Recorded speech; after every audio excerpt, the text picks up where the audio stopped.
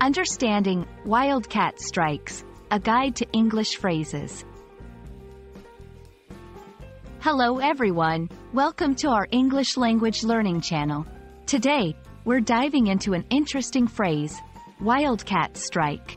This phrase is not only unique but also rich in meaning and history. So, let's explore what it means, its origins, and how to use it in conversation. A wildcat strike refers to a labor strike that is not authorized by the union's leadership. These strikes happen spontaneously and are typically a response to urgent grievances or disputes in the workplace. The key aspect of a wildcat strike is its lack of official sanction from the union.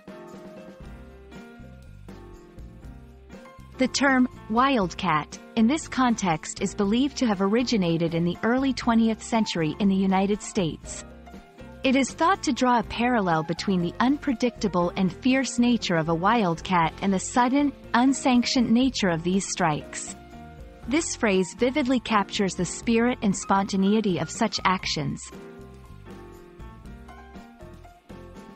To better understand how to use wildcat strike in conversation, let's look at some examples. The workers organized a wildcat strike to protest unsafe working conditions. The company was unprepared for the wildcat strike that occurred overnight. Wildcat strikes are often a last resort for workers frustrated with the slow pace of official union negotiations. Wildcat strikes often come with legal and social implications.